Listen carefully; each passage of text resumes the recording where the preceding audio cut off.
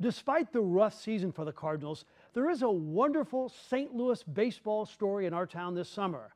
A man who dedicated his life to the game had a day to remember. It was quite a celebration at Aberdeen Heights in Kirkwood. This man, Johnny Goryl, was the center of attention. So you're 90 now. Are you ever going to retire? It's tough to do. We honor the induction of Johnny Goryl into the Distinguished Hall of Fame. The Cleveland Guardians just put Johnny in their Hall of Fame, and he's done everything from playing third base when Stan Musial had his 3,000th hit. And the line drive went over the top of my head. And it wasn't hit pretty, it was pretty good. To developing legendary Hall of Famers like Jim Thome.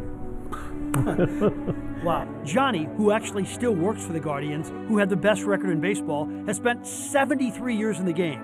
A player, a coach, a manager, and in player development, where he helped to bring players to the big leagues. Meant the world to me.